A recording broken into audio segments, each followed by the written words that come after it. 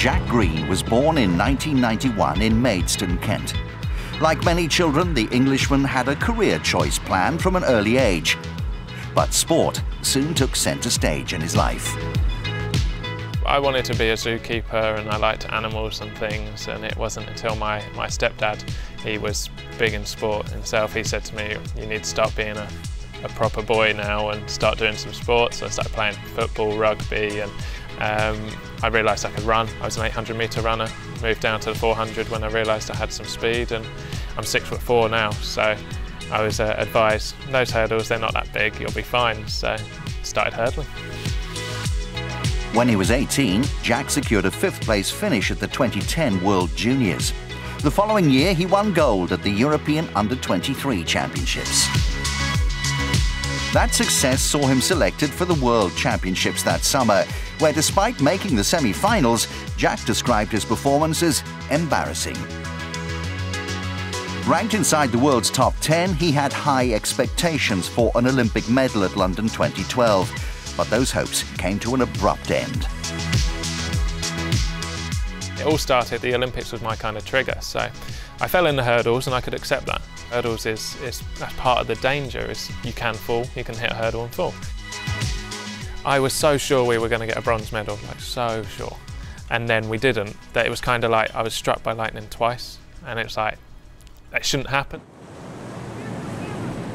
In December 2013, Jack decided to take a break from the sport and withdrew himself from lottery funding. He publicly chose to announce his struggles with depression and began to explore life outside of athletics.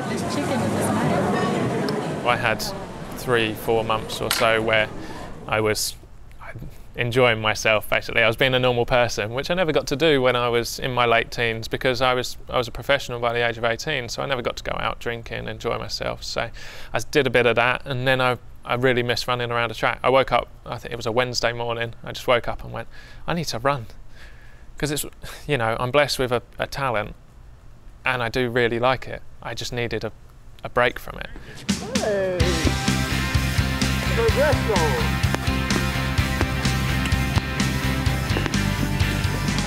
After contacting former British sprinter Joyce Maduaka, Jack moved to Florida in September 2014 to train with American Lawrence Seagrave, the man who coached Angelo Taylor to 2 Olympic 400 meters hurdles titles. Joyce is one of his coaching assistants and has been impressed by Jack's attitude. I've trained with the Olympic champion, the double Olympic champion, Angelo Taylor, in the 4 hurdles, same event that Jack does, and he has a lot of qualities that Angelo has. I can never remember a day training with Angelo where he complained. He would come out and he would just do his work. I've been out here with Jack for like over 2 months now. Not once has he ever complained for not one of his single training sessions. The IMG Academy, where Jack trains, is located in Bradenton, Florida. Along with the state-of-the-art gym and athletics track, there's also a specifically designed training hill for physical conditioning work. The Academy also has a mental conditioning team, headed up by Dr. Angus Mugford. I think one of the keys for Jack, just like honestly any athlete who's looking to get to that next level, is having a growth mindset. And that's the ability to look at every experience as an opportunity to learn, an opportunity to grow. That means that failure is only feedback. So even in a tough daily session, what did you learn about yourself? And that the obstacles now become something that you find a way around, as opposed to something that can be overwhelming and turn into a real negative. I will have depression for the rest of my life, there's no doubt about that, but I've learnt so much about myself. The understanding I have is huge, that I can manage myself. I know if there's going to be a bad day, and I know all my triggers, I know how to change it. I now work with Angus every week, and he's helping me through that, but I did a lot of work before, like self-discovery. So obviously I will have this issue, but I think it's actually the making of me. At the Academy, the coaching is heavily based on the science of the sport. Lengthy warm-ups, intense drills and strength conditioning ensure that the maximum potential is achieved from each athlete.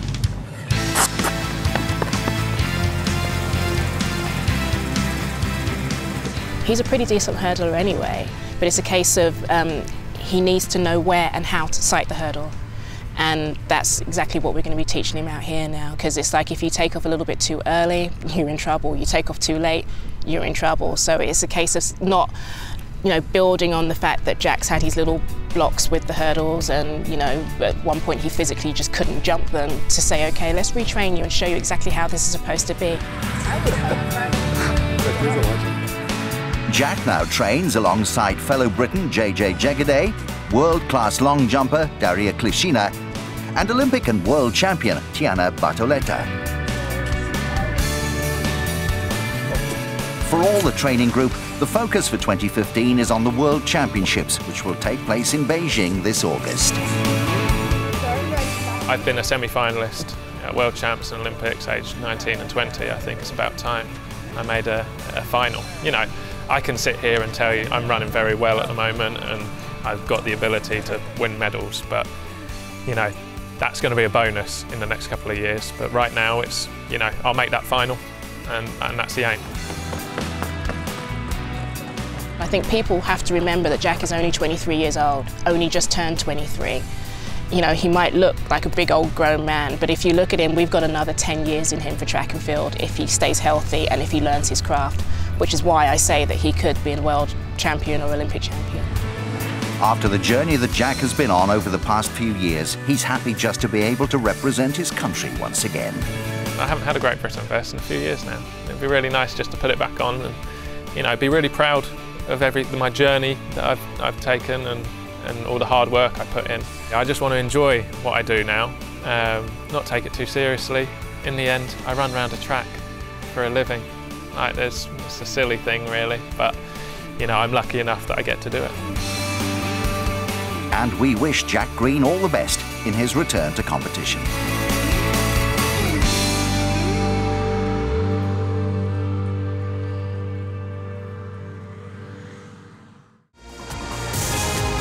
Subscribe now to our YouTube channel for the very best of Trans World Sports.